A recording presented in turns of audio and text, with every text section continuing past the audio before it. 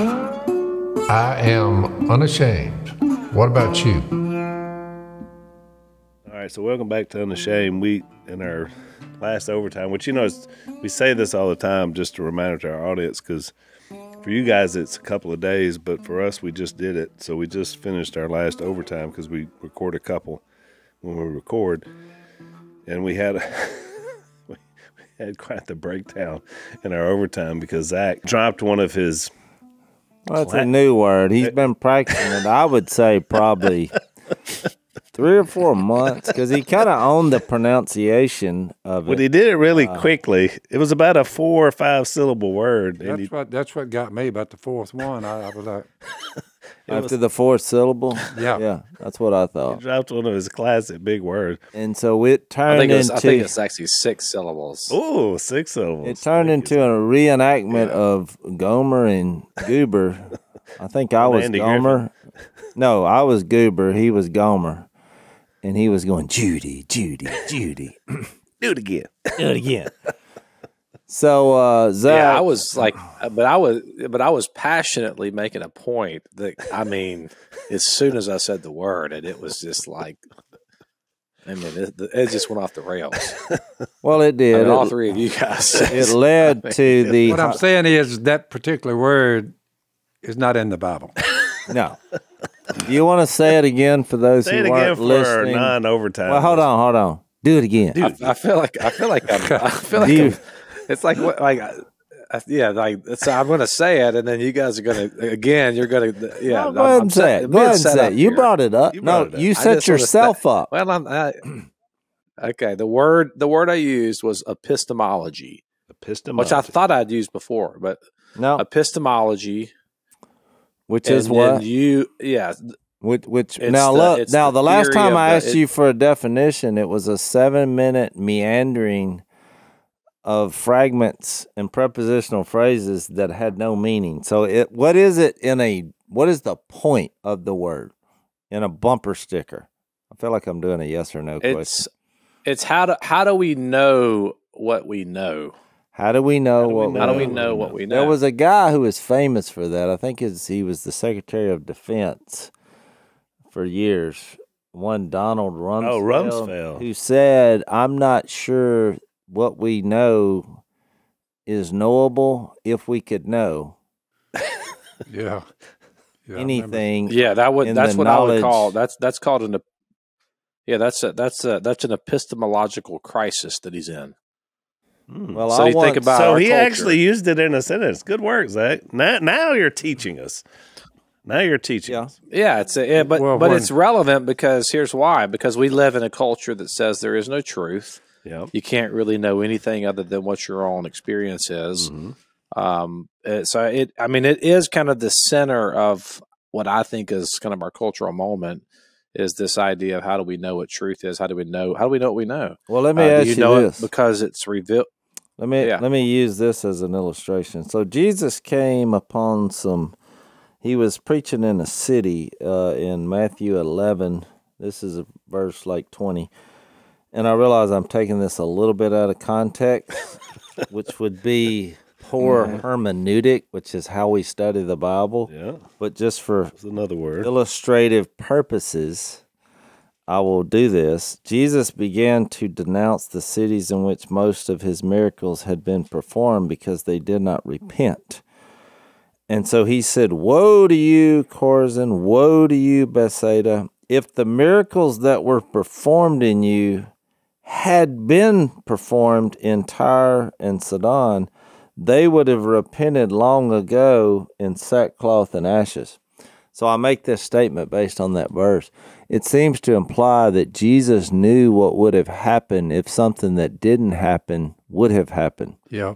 Do you know what that's called? What Zach no, it's called that there's a level that God knows what's going to happen. He knows what has happened. And he knows what would happen if something that didn't happen would happen, which is it's God's middle. It's called God's middle knowledge. When you marry ology with ism, you marry those two, and you have the heart of false teaching that false prophets bring forth. marry ology to ism, and then you've got it.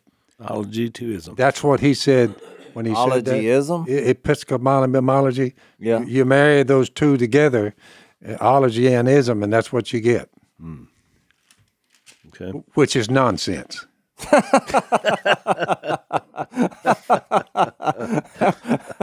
That's why in epistemology, where is it in the Bible? What verse was that? That's in Romans. No, it ain't in the Bible. But I'm just saying that's what it.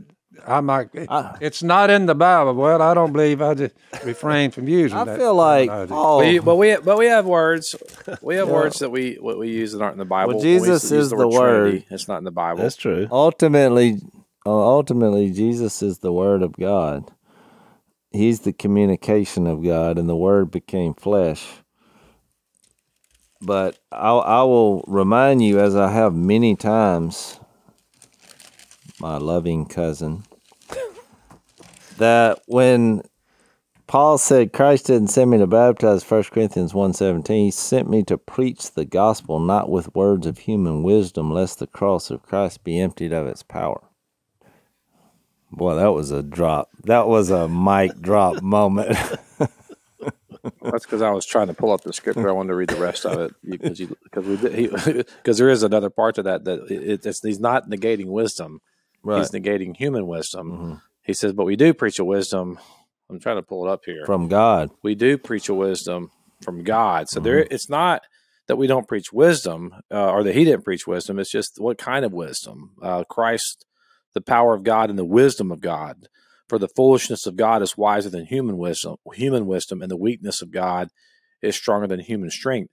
So I think some of the words that are terms that have been used in certain circles it's just a way of condensing a bigger conversation into one word. So I think that's more the reason why these terminologies come up is just for the sake of expediency. Like the term theology. I mean, the study of God. I mean, we're obviously not against theology. We're not against the study of God. Yeah. But you would just condense that into one word and then use it because I think that it's just a linguistical tool to communicate. But I do think that our culture does have an issue with how we arrive at knowledge because what we've been taught is that the way you can know something to be true is if it benefits you or if it validates your own experience, then it must be true. And that's a horrible way to address knowledge. That's a horrible part of the term again, epistemology. The reason why we know something's true is because God reveals it to us.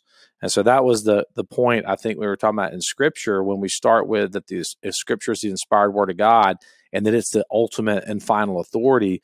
What we're essentially establishing there is a framework for how we can arrive at truth. We would back everything up through what the Scripture says, and if we can't get there through the Bible, then we just don't go there. Now there may be differences of opinion on how we get there, and that's kind of where I think we should have some grace and leniency and humility. Yeah, I always lean towards Zach. I would say to turn a phrase in our current culture. Most people would say all prophecy has its origin in the will of man. And you couldn't even say in the will of man. You would say all prophecy has its will in the origin of he, she, they, whatever. Because it's all about your experience. So, and you wouldn't even believe in prophecy. So you'd have to even go back further than that. So in other words, it's always about the experience. It's never about any sort of absolutism. Wouldn't you say that's a fair statement? I mean, it's never about any kind of absolute truth or anything. Yeah. Well, the only thing that's absolute, which is kind of that's the interesting thing about it. Yeah, there is an absolute truth, which is to them, which is that there are no absolutes, which is an absolute, that's the whole thing that you saw off the branch you sit on. But yeah, it's your experience, your lived experience, your perceived experience, and in our culture, it's primarily based on what is your status as someone who's disenfranchised or your minority status. So if you have different intersections of disenfranchisement, then you can essentially gain more power in determining what's true and what's not true. And it's just not. You start to look at that, and we're scratching our heads and we're wondering, wait, how do we get to a point where we're questioning things that are obvious realities? Like we can't even know things anymore, like gender and all these things that we're like, how do we get there? And the way we got there is we just removed the standard. We said there is no standard other than our own selves and our own perceptions and our own preferences. So to me, it's a humility again of God, of people. You have to fall on your face before the living God and say, you have to say this: I am a creature, and I'm not the creator. Like, you got to begin there. I mean, and it's obvious if you really think about it that you're not the creator, because you can't determine your own reality. You can't determine your own gender at the end of the day. We can play around like you can, but you really can't. I mean, your DNA, you can't change these things because you're not creator. And I think that that hostility that we all kind of feel is this pull to where, man, I don't like being in the position that I'm in. But I keep thinking about that quote from St. Augustine that said, what did he say? We were made for you and you alone, speaking to God, and our hearts are restless until they rest in you. And it's not until you rest in your position as a creature that you're ever going to be able to rest. If you're trying to be the creator, then you're basically banging your head up against the wall of your existence, the boundary of your existence. You're not getting out of it. Like, we are creatures.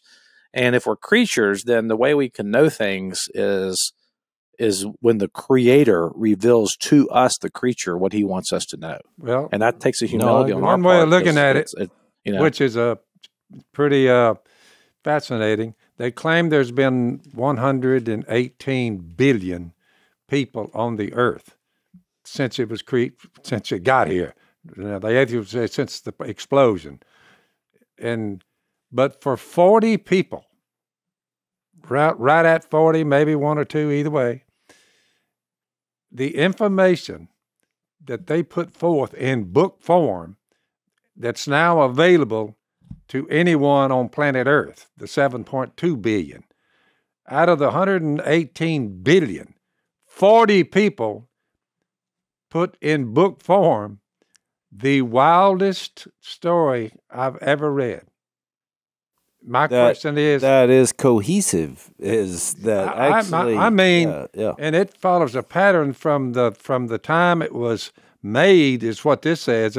God made the cosmos, and then God made us. Well, you start looking at that, you say, how in the world could this kind of information, covering all of good, bad, right, wrong, evil, lying, stealing, murder, rape, salvation, spirits of God, angelic beings, 40 people sat down over this period of time, and their era would stop, and 400 years would go by, and from Malachi to Matthew, and God didn't say a word.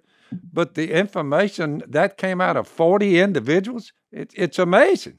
And you know what the rebuttal to that would be, Phil? The rebuttal I don't know.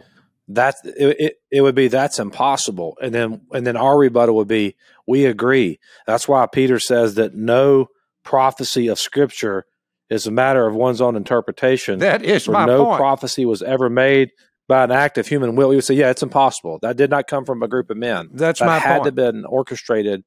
Yeah, and you start looking at, like, and this is another thing too. Like, we come into discussion as 2023, Christians. We don't understand a lot of these prophecies in the Old Testament because we didn't grow up memorizing the Torah. That's right. Like you would have if you would have been Jewish. We didn't memorize the Torah. Hey, a lot of Christians have never even read the Old Testament. But if you start to consider how many Old Testament prophecies have been fulfilled in Christ, and you start to calculate the odds against that, it is a pretty profound apologetic or defense of the Scriptures to know that the Dead Sea Scrolls and just the 25,000 copies of the New Testament that have been preserved, and you start thinking about this book of antiquity that is unparalleled by any other book in terms of its preservation. That is my point. It really is mind blowing. It is what our friends the Greens are doing at the Bible Museum in DC, and you guys have been up there. Once you start to kind of scratch the surface of that, it's a little bit overwhelming to think, whoa, there is power not just in the Word of God as the inspired Scripture. There's power in the history of it, in the preservation of it, and all that surrounds it. I mean, I think the church needs to elevate the Word of God again. David Platt at Passion this year, Sadie told me that he got up there, and you know what his sermon was? This blows me away. He read something out of the Old Testament, how they used to worship at the reading of the Word of God. And David Platt, his sermon was, he quoted Romans chapter 1 through Romans chapter 8. Just quoted the whole thing. He'd memorized it in front of however many thousand college students. And they just cheered at the reading of the Word of God. They worshiped at the reading of the Word of God.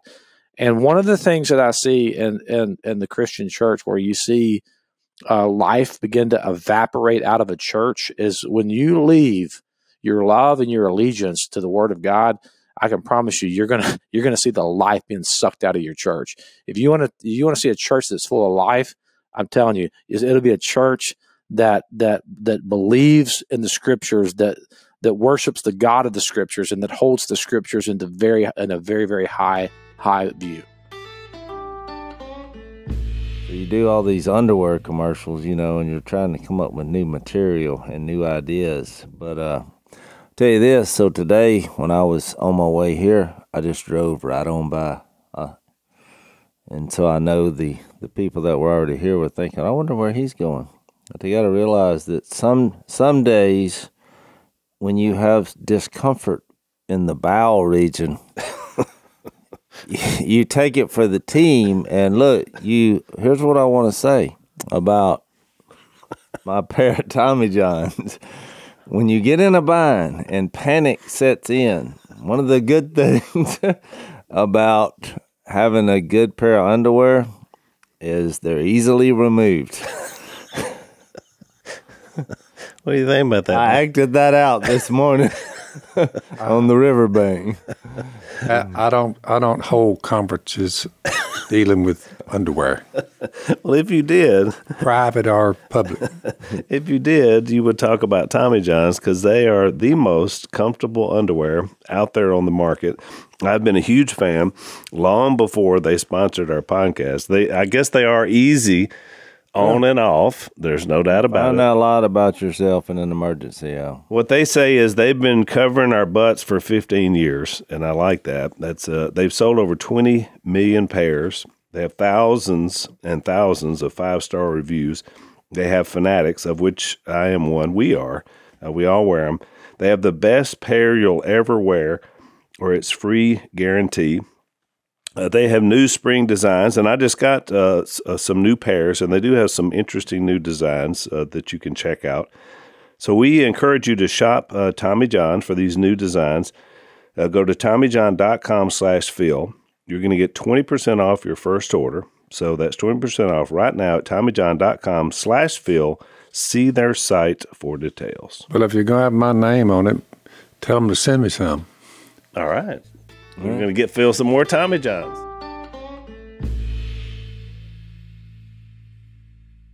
Well, it was obviously Peter's point because he laid out, without saying specifically, how you view the Lord and how you view God affects how you live.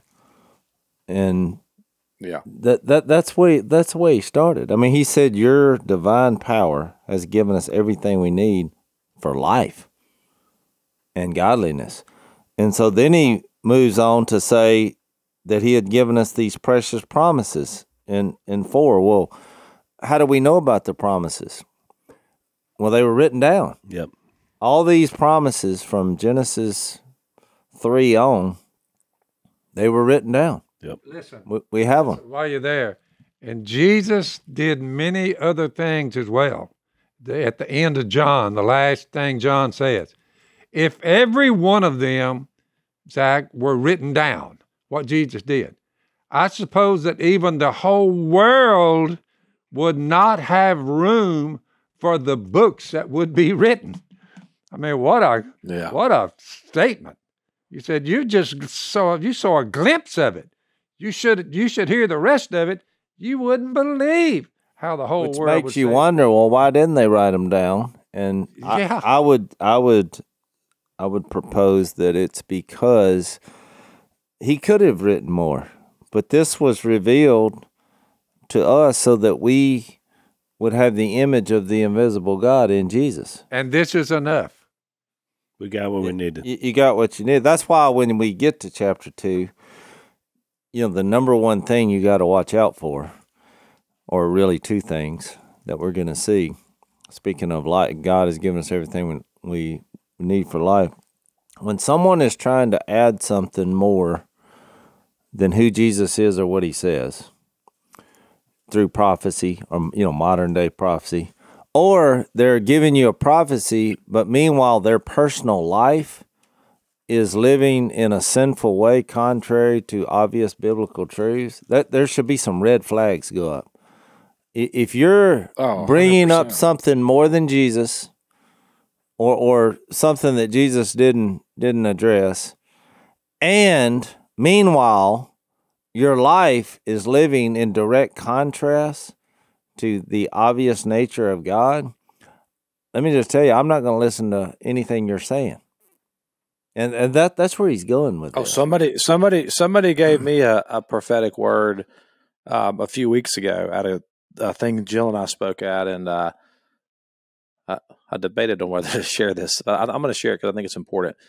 I was standing in the back of the room, a couple hundred people, and I mean, it was so they were like given, I guess, prophecies or whatever, and the guy gets up there and he says, "Is there a David here?"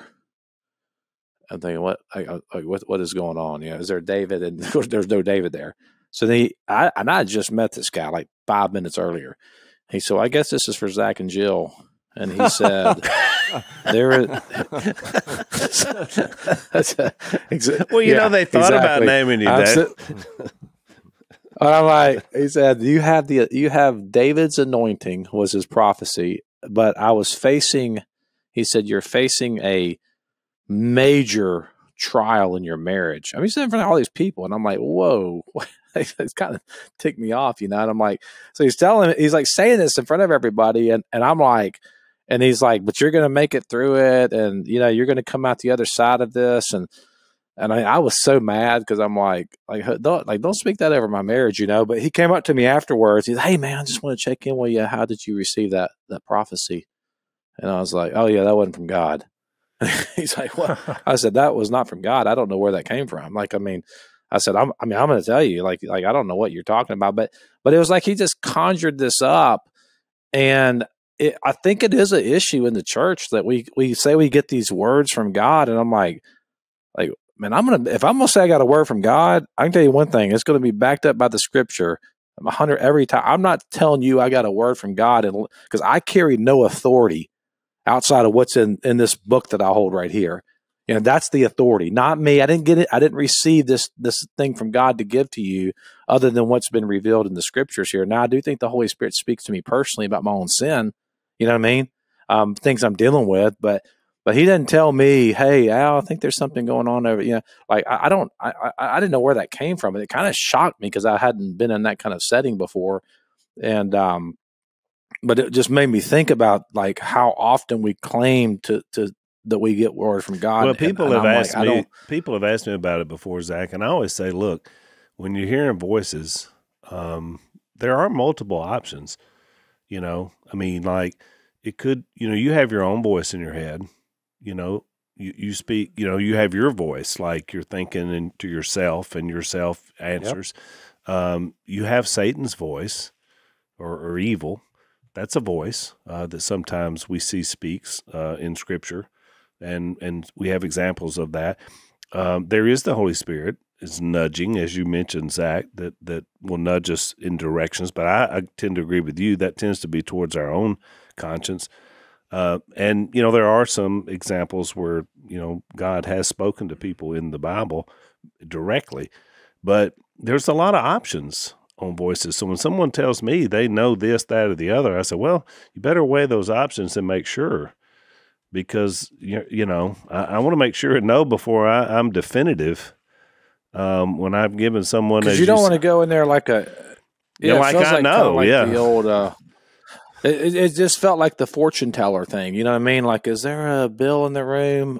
Yeah, I had a third cousin named Bill. I'm seeing pizza. We had pizza together when we were kids, and it kind of felt like that kind of deal. And I don't want to say how God works and how God doesn't work. I mean, I'm not closed off to any of these things, but if you're going to give a prophecy, then I think you should be able to bear the responsibility of the rebuke that could come your way if the prophecy does not happen, or if it's not accurate. Then we need to say, hey, that was not from God. You know what I mean? We need to have that thing. But in this 2 Peter passage, I think it's interesting that he establishes the authority of the Word of God at the end of chapter 1. I mean, he goes in this whole thing about the authority of the Word of God, and then he immediately goes to the word but. And then false prophets also arose among the people. So it's almost like the authority of Scripture is here. And then, and in addition, but on the other side, false teachers. So these two things can't go together. False prophets and the authority of Scripture they don't work together, because one cancels the other one out. He makes a big point all through there, saying we did not follow cleverly invented stories. We have heard the voice. We have the word of the prophets. In other words, he made a clear distinction, Peter did, that there's a we and there's a them before he ever gets to the false prophet. So, but he'd also, I started off saying, he's given us everything we need for life and godliness to his power, but they're based on promises. The promises have obviously been written down, which he gets to, but then he gets into your life, and that verse 8 is a key verse to 2 Peter, because he's trying to get them to be effective and productive for Jesus, because we know him. This God of the universe is knowable through Jesus Christ. And so then he validates what he's into, one, by reminding them the brevity of life. He was at his life's end, but we also have this, our faith and trust and hope in an eternal God. And that's why we made the big deal about the thought I had about him viewing that departure as an exodus, which is a liberation from our bondage to decay, which the evil one, that voice inside of us, he uses that to control people by their fear of death. And that's just a reality. And so then he validates all that by saying, we didn't just come up with this. I was at the mountain. I saw the Son of the living God talking with dead people who had been something. They were living again. They had arrived.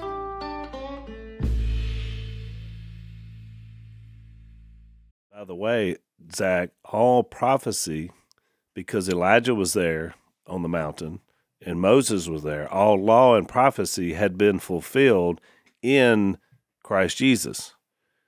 See what I'm saying? Yeah, exactly. So, I mean, there's something to be said about that. That was why he used the Mount of Transfiguration, to show that everything was fulfilled in Jesus Christ.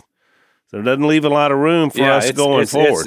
He's showing the supremacy and the centrality of Jesus, the sovereignty of God, and so then when you move into this verse, chapter 2, and he talks about the false prophets, he says he gives the opposite of that approach.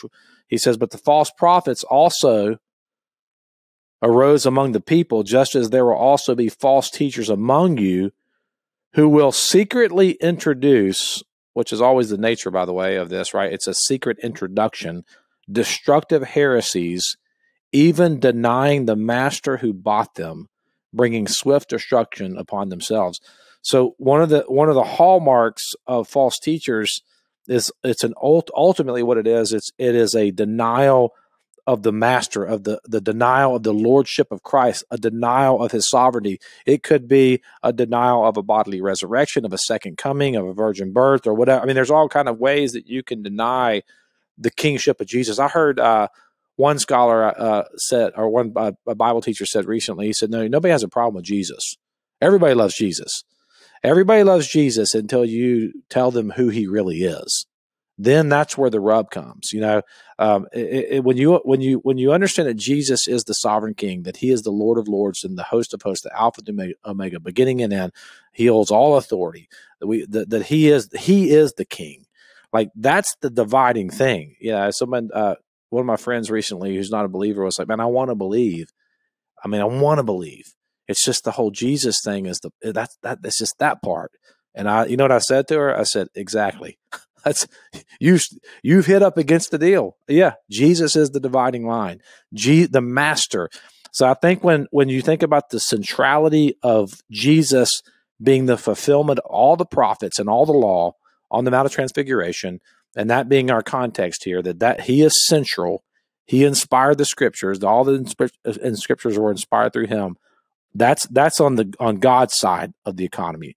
On man's side, it's a man-centric religion that leads to sensuality and abuse because it's saying, I'm in charge, not Him.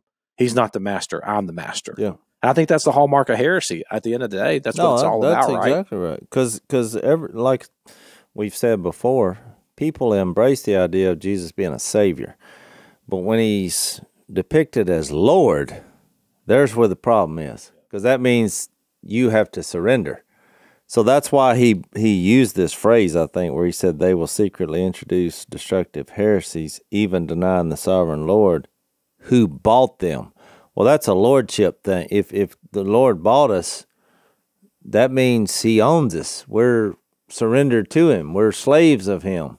So you brought up the one hallmark about not acknowledging Jesus as Lord, the sovereign Lord, but the other two that He uses are found in verse 10, and I'm skipping all the way down there because He just says it in a nice bumper sticker statement. It said, "This is especially true of those who follow the corrupt desire of the sinful nature," which is a throwback to chapter 1 and verse 4 about the corruption in the world caused by evil desires. The flesh. Yeah, in the flesh.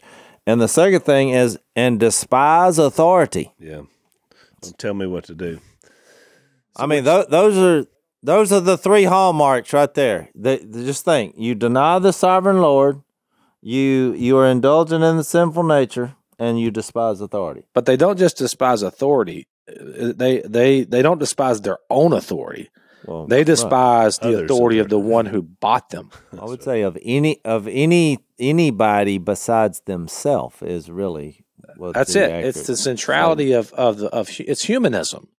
It really is humanism at the very beginning. That's why He went to such lengths, by the way, in the first part of the book to describe what the character and qualities look like in a person where Jesus is Lord. He spent a lot of time describing what that looked like because He's fixing to spend a lot of time describing what it looks like when you lose control of that, what that looks like. And trust me, it's nothing like what we described in the first chapter. I do want to. Well, everybody. Go ahead, Zach. I say everybody wants to get away from boundaries. They want to get away from limits. They want to get away from any boundary to my existence. I want to get rid of anything that would hinder me and contain me. But I was thinking about this the other day when I was in a conversation with Jill about this culture in the world. I was like, man, what if we just did a little thought experiment about authority and about boundaries? What if just collectively, as the world got together, it was maybe started here on the Unashamed podcast, we announced today, and the whole world, everybody in the world followed suit, and we're going to do this for 30 days. And here's the rule: for 30 days, we're going to try this thought experiment about authority, and we're just going to limit it to our sexual expression. Everybody for 30 days, if you have a sexual urge, just go do it, go fulfill it. For 30 days. What would happen to the world if there were no boundaries whatsoever in 30 days, just on sexuality? Then you could extrapolate that to materialism, whatever. If you want something material, go get it.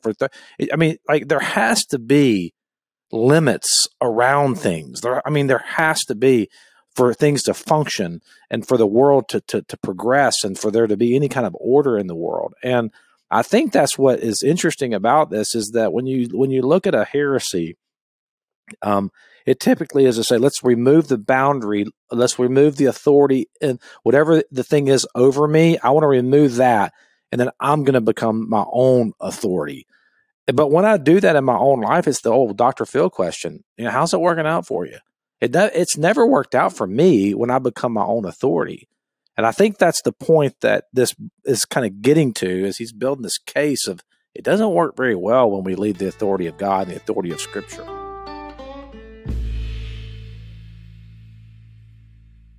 Well, to your point, and I'll validate your point scripturally.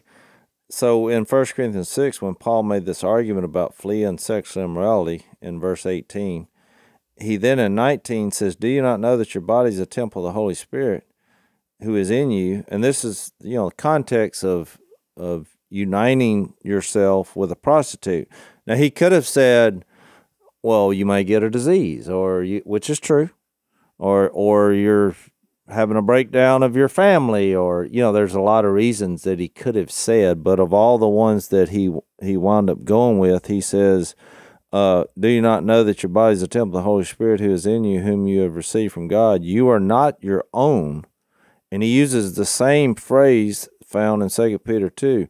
You were bought at a price. Yeah. Therefore, honor God with your body. You're like, why does this keep coming up? That we've been bought by the blood of Jesus. Because ultimately, it goes back to what he said in 2 Peter. In the way you live your life, temptation's going to happen not once a week, not once a month. It's going to happen every day. You're going to have trials every day. Things are not going to go your way every day. So all these qualities that he said that we need to be growing in are things that we can use as we get through the day to be effective for Jesus. And people see that in our lives, they're like, oh, wow, there's something different about that. So I got an illustration. But I was just going to finish the thought by saying, but then he said, but when you're not doing that, you have forgotten that you've been cleansed from your sins, which goes back to the being bought. So I got an illustration that makes that point that's even more fascinating, because it's pre-Christ, and that's Joseph in Genesis 39. Whenever he is taken into captivity, he's in Potiphar's house, and Potiphar's wife wants to sleep with him. He's a young buck. He's only like 18, 20 years old. So he's her slave. And so she's trying to sleep with him, and he tells her, he says, Potiphar, her husband, has put everything in this house under my charge. He's giving her a speech. It made me think about when you said this. He said, everything here I'm in control of, except one thing, you, because you're his wife. You'd think the next thing out of his mouth was, and therefore to not violate because you're his wife. But he didn't say that.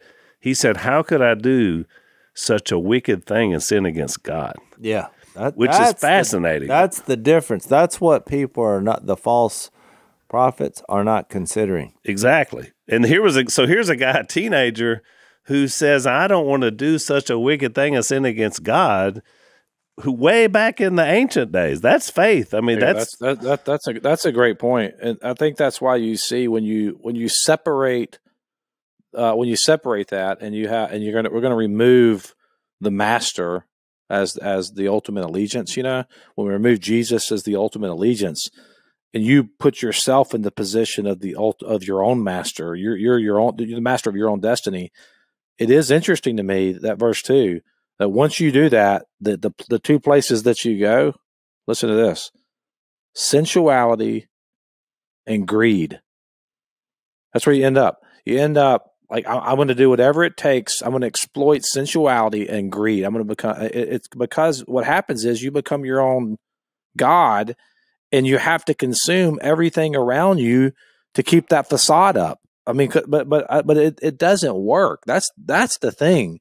It just doesn't work. Nobody on the planet has ever got enough money where they've said, man, now I'm finally got there.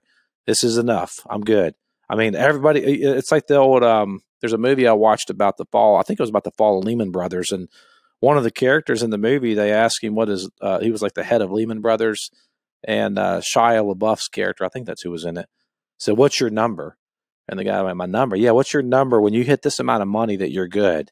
And the guy looked at him and responded, more. And I think that's the problem with when you follow the way of sensuality and the way of greed. You never get to the end of it.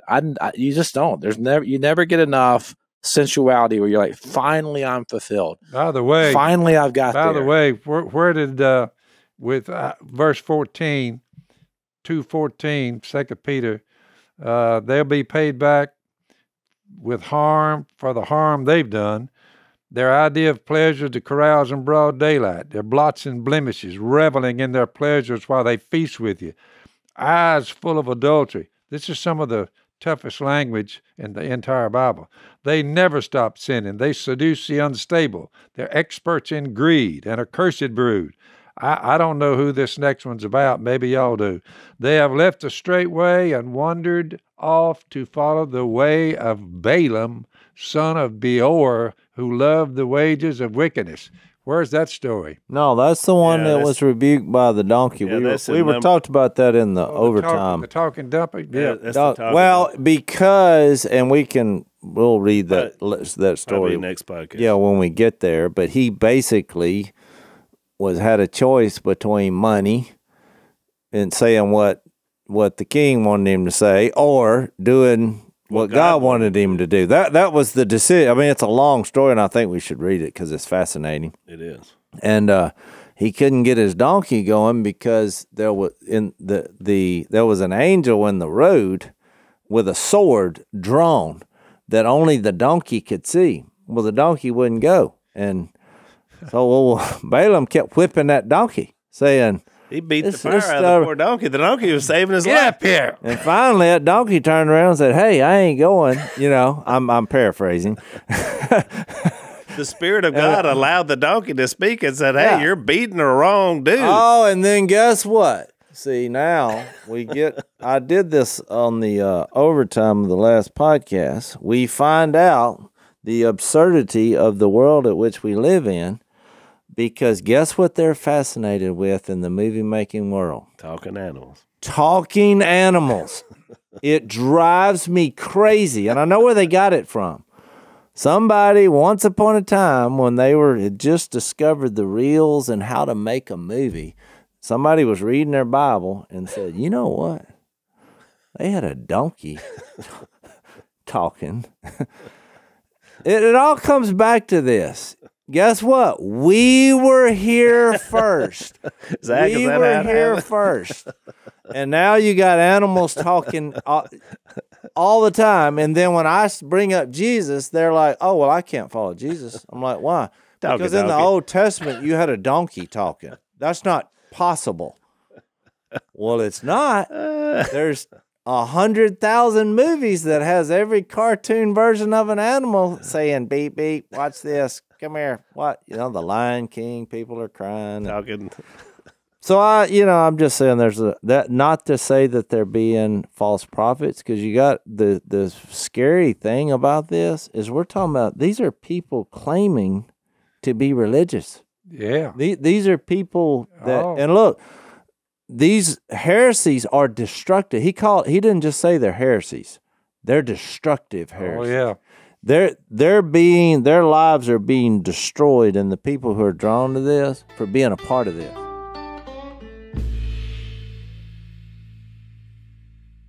Therefore, when someone says, well, how does that fit in?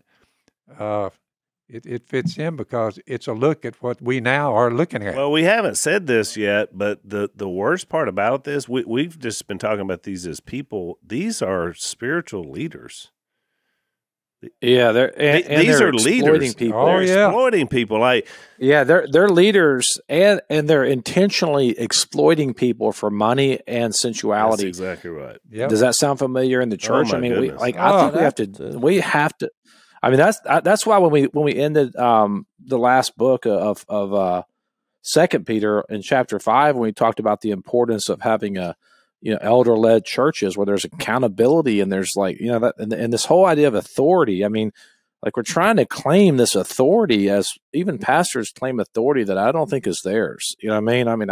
I'm an elder at our church, but I mean, my authority stops at it begins and ends at the Word of God. I mean, but you got to be really careful putting yourself under people's authority who are claiming to have authority that they don't actually have, and not allowing yourself to be taken captive by charismatic leaders who maybe have, they can pull you and reel you in and but man, I think this is a major issue. I think a lot of people that I know, and including myself, have been hurt by the church. I mean, we got our church hurt. I mean, you guys know our story, and I remember when I was in the 6th grade, and my dad got fired from the church we were at, and I remember walking in that room. It was 1,500 people in the auditorium when they were kind of having the meeting, and I'll never forget that. But that church was abusive. That whole thing was abusive. Basically, very abusive, they publicly fired him in front of the whole group. Yeah, and it was really difficult for us that we went and met, and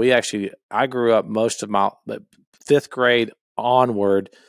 We mostly met in house churches because my dad was like so against institutional religion. Now we came out of that, and I mean he's now an elder at our church, and we've healed a lot, but it took years to get over some of that church hurt and some of the abuse that we endured, and our story is minuscule compared to some of the others of people that we've met with and dealt with. Pastors sexually abusing children, very rampant. I mean, there's just so much of this that goes on, and I think that we're right here in this part of 2 Peter is addressing that very thing right here. That pastors and leaders in the church, false teachers, intentionally exploiting people. And there is a warning at the end of this that it says, their judgment from long ago is not idle, and their destruction is not asleep. I mean, that's some scary stuff there. Well, like Dad said, I mean, this is some of the most harsh language in all of the Bible. Man, it is. And especially the New Testament. And Peter doesn't pull any punches. And as Jase mentioned in one of the past podcasts, I mean, this is definitely his sort of end of life manifesto, and he's not pulling any punches. There's other passages that support this line of thought. I think 1 John is a really good, especially if you're wanting to investigate this further, because it kind of travels down the same vein as Peter. And just to give you a thumbnail of where it eventually gets to, he says in 1 John 3:7, don't let anyone lead you astray. And then he goes on to chapter 4, kind of what we were talking about testing the spirits. And, when you brought up the point about hearing voices and determining who these voices are, he says, test the spirit. Do not believe every spirit, but test the spirits to see whether they're from God. Because many false prophets have gone out into the world. And look, he wrote this a couple thousand years ago, but there's no doubt you see the same pattern over and over and over and over, because you get why. The spiritual forces of evil and the evil one, if they make the church look bad to the world, that's the greatest thing they can do to keep people from coming to Jesus. Yep. I mean, and it's not hard to do, because you're basically relying on those hallmark things that we said, the basic central evil human desires and our obsession with not being under any kind of authority. That was the hardest thing I had to overcome about coming to Jesus. I didn't want anybody telling me what to do. There's a basic evil human desire. We want to be our own person and do whatever we want to do, and we think that that's freedom. But we realize what Peter's going to get to. Everybody is a slave to whatever's mastered him. I mean, that's the truth. So John goes on to say, and he says, just like Peter in verse 2 of chapter 4, 1 John, this is how you can recognize the Spirit of God. Every spirit that acknowledges that Jesus Christ has come in the flesh is from God. It's amazing. It always starts there. Yep. And that's that heart of Gnosticism, Jase. That's exactly what he's talking about. It always starts back to, who do you think Jesus is? And so, look, every time, and y'all probably have figured this out by now, Zach and I both have been involved in many confrontations with potential heretics along the way, because we like to argue, but a lot of times it is sad, because we have people even in our own number that get off and are trying to form little coups in their own little groups here and there. But the number one thing that happens right off the bat is the focus is not on Jesus. Because I always say that when I'm in these heated discussions with people that have gotten off, I'm like, where's Jesus in all this? And they're like, well, these aren't salvation issues. And I'm like, well, why are we talking about them? Why are you leaving? Why are you drawing other people away? I mean, how is this going to make Jesus effective and productive in your life? And it's just a question that they usually not at, because they're not thinking about Jesus. They're thinking about their own self and having their feelings hurt or whatever it is, or, they found some epiphany from God that has been hidden for thousands of years, and now that's come to them. But it's like, well, so you're saying we need Jesus and whatever this epiphany you've had to be saved, or, and that's how these things generally go. And so he speaks more about this, but I want to bring up this verse 4, because you got to remember, a lot of these people have the gift of gab, from a false prophet, which is what Peter was bringing up. They wasn't just invented stories, that they're they're clever, and they just make them up sometimes. They're fabricated, and we think, I could see through that. Look, people are gullible. If you haven't learned anything about life, people are gullible. And these churches that are, there's tens of thousands of different groups, and what's amazing to me is there's people in the parking lot at every one of them. I mean, it just shows you how gullible people are. And so he goes on to say in verse 4, you, dear children, are from God and have overcome them. And this is the bottom line, which gives us confidence, because the one who is in you is greater than the one who is in the world. And I think there's some discernment there. That's pretty well the bottom line right there. Well, because I think we get intimidated, and people are manipulative. We used to do this for fun. I'll confess my sins before we go to overtime, that we had a buddy who had the gift of gab, and he would call these psychic hotlines, and we would all gather up because we thought it was funny. Because he was a believer, he could always turn it around and put them on the defensive. It was hilarious. And when you get a large group of people trying not to laugh, because he would call them up and they would start trying to work him, because all they are is hustlers. They're really good at figuring out the basic nature of human beings, and they give you an impression that they're predicting what's going to happen to you based on your personality. But he was better. He was a better hustler. And he had the Lord, so he would turn it around, and they would always hang up on him, because he would get down into their life. He was like, well, because he would turn his vision, which is he was making up, into something that would scare them, because he would bring up their I'm trying to conjure death. Up in my mind. I'm trying to figure out who this is. I'm not saying who it is, because exactly I'm not sure the statute of limitations has run out on that. But it was hilarious. I think I know who it is. We'll discuss that. But let me say this, Al. Before we get to overtime, let me say this, because I know we're over.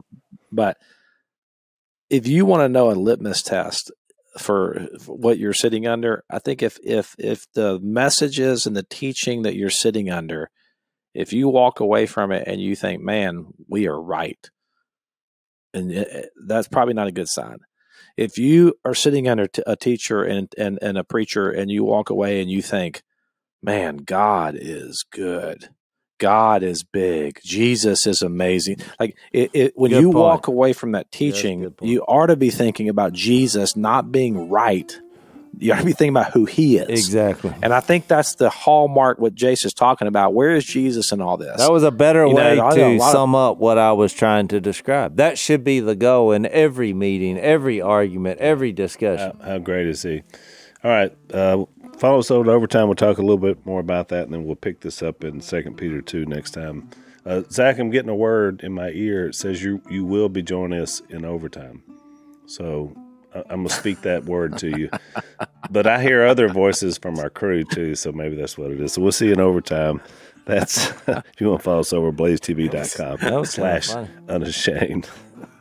Thanks for listening to the Unashamed podcast. Help us out by rating us on iTunes.